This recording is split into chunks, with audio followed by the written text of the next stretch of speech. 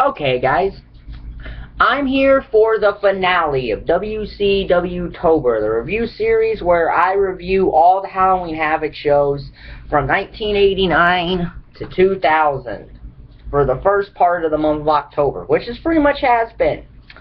And today we reach the bottom of the proverbial barrel, because the finale of WCWtober is Halloween Havoc 2000. On October the 29th, 2000, from the MGM Grand Garden Arena in Las Vegas, Nevada. I don't know why anyone came to this show in the shade that WCW was in, but hey. There are 11 matches on this card. That's a tad bit of overkill. But opening contest, a triple threat match for the WWE World Tag Team Championships. Mark Jindrak and Shawn O'Hare versus the Boogie Knights versus Rey Mysterio Jr. and Kidman in the match of the night. Yeah, this is the match of the night, and it has Disco Inferno in it, of all people. This is a very good tag match, honestly. Each team gets their signature spots in. Jindrak and O'Hare did that double Beal from the outside in that they always did. Eventually, a Shawn Tom bomb by O'Hare gets the win. But yeah, very good match. One of the few gems in WCW in 2000 that you can actually find. But this is the match of the night, like I said. And it has a Disco Inferno in it. That's kind of sad when the Disco Inferno is in your best match of the show. So then we get a WCW Hardcore Championship match. Reno versus Sergeant AWOL with old school hardcore rules, and it's a generic hardcore match. It's half a star. There's a spot where you use a computer monitor that is clearly not hooked up because it's not working. That is clearly just in the back of the spot because it's unplugged. Reno eventually gets the win with the roll of the dice on a table on the floor, and then the Perfect Event come in. They help beat up AWOL, and then Misfits in Action of Lieutenant Logan and Corporal Cajun come in, and they make a match for the next match. And instead of staying in the ring, the four guys go back to get their own individual entrance. So then we get the Misfits in Action, Lieutenant Logan and Corporal Cajun, versus the Perfect Event in the second best match of the night, honestly. It's 2.5 stars. Formulaic tag match. MIA wins after the Perfect Event has a miscommunication and Palumbo kicks Stasiak in the face. Okay little match. 2.5 stars. And then we just go off the rails on this show, which happens in a lot of WCW shows. You start off with a couple really good matches, and then off the rail you go. With 2000 WCW shows, anyway. As it's the franchise and Torrie Wilson versus Konnan and Tygress, this match is half a star. Konnan and Tygress win with a face buster on the franchise.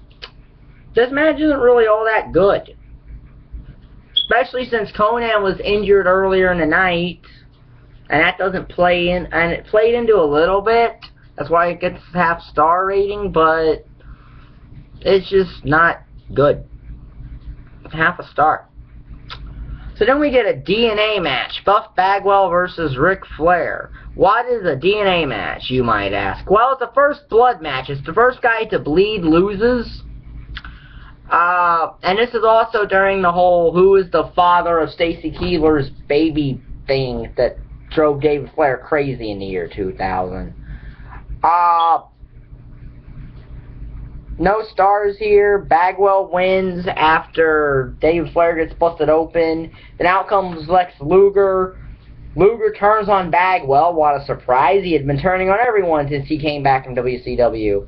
And Bagwell bleeds in the mouth. David Flair gets his DNA, takes it backstage to these scientists. This went nowhere. In fact, I think this is David Flair's final WCW pay-per-view match, if I am not mistaken. I know he's at Mayhem the next month, getting involved in like the Jeff Jarrett Buff Bagwell match, but he didn't wrestle on that show. In fact, I think that was his last WCW appearance, but I could be wrong on that. So, no stars there. So then we get a kickboxing match for the WCW Commisonership, as it's the Cat versus above average Mike Sanders. Now, they have a legit story reason here, as why would Mike Sanders challenge a 3-time World Karate Champion to a kickboxing match? Who knows? Sanders gets his rear end kicked. The only reason he wins this match is because Shane Douglas comes down, hits the Cat with a chain, which knocks the Cat down. Cat gets up, and then he gets counted out outside the ring, which gives Sanders the win. So yeah, Sanders didn't do anything in this match. So this match gets no stars. Thought about giving it into the negative, but at least it did set up a match for Mayhem, so it at least will get 0 because of that. So then we get a handicap, so then we get Mike Awesome versus Vampiro in a 1-star match. Now, this is not a Falls Count Anywhere match, which I want you to keep in mind. And even though this isn't a no disqualification match, because it's WCW, you can do whatever you want. Awesome throws a table at Vampiro or something that doesn't get a DQ.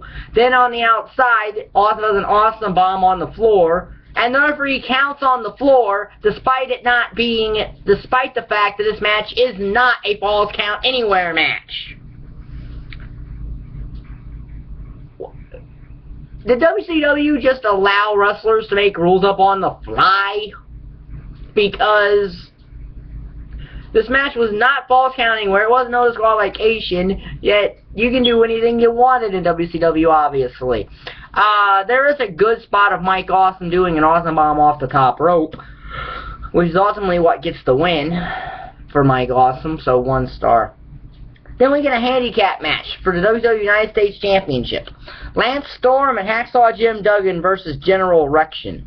This is when WCW decided to turn Hacksaw Jim Duggan, the quintessential American babyface, and turn him into a Canadian heel. Needless to say, this didn't get Duggan heel heat. This got him why the heck did you do that heat, because no one liked it. And Duggan didn't like it either. Finishes General Erection, moonsaults Duggan, and gets the win. It's half a star. Erection would actually lose its title, I think, like the next night on Nitro back to Lance Storm because of Major Gunn's interference after he had won her back and something, which again set another matchup at Mayhem. Some of things about WCW 2000 when it comes to what they set up and when things are fuzzy, because I don't really ever want to remember most of it, but half a star. Oh, jeez.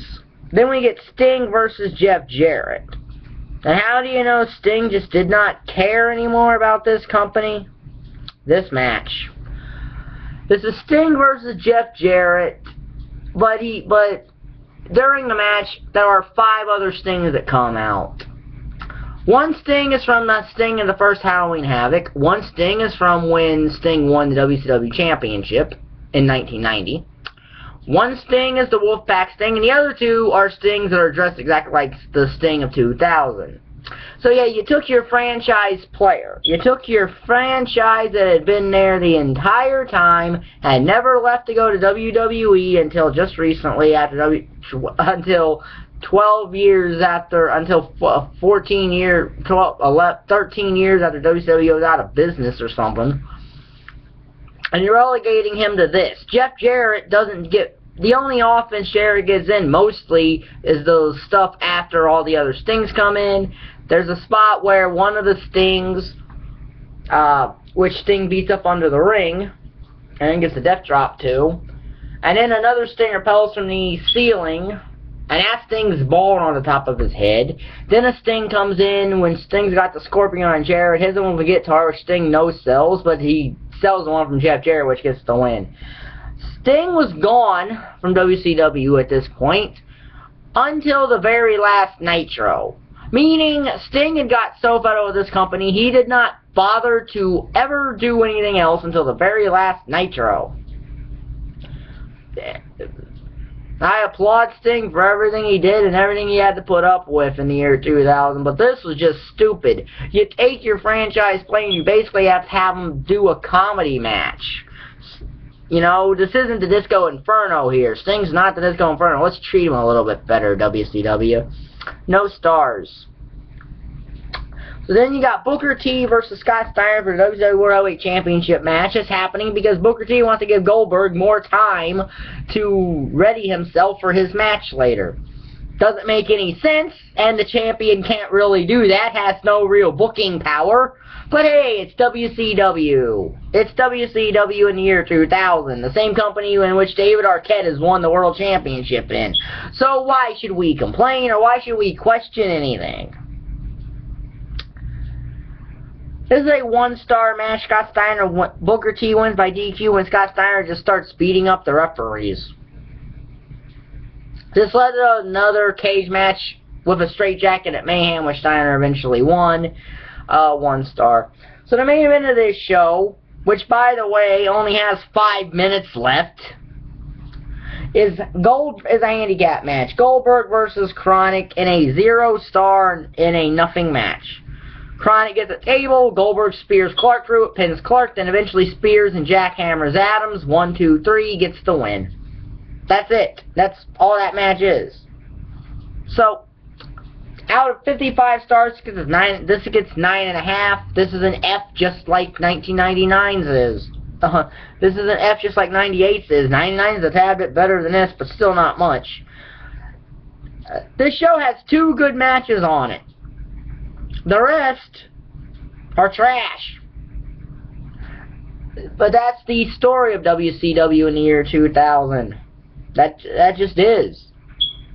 No wonder this company went out of business like 5 months later. So this will be in the WCWtober playlist. I hope if you watched all 12 of these, if you watch all these videos, I hope you enjoyed them. I actually enjoyed doing this series. My next content for this channel is not going to be wrestling related. It's going to be movies or TV stuff that's Halloween themed for the remainder of the month, and the first one of that will be up on Wednesday. It probably won't have a title unless I can think of something clever for it, but so this will be in the WCWtober playlist. If you like the video, like button is down there, subscribe button is down there, and thank you for watching. Bye.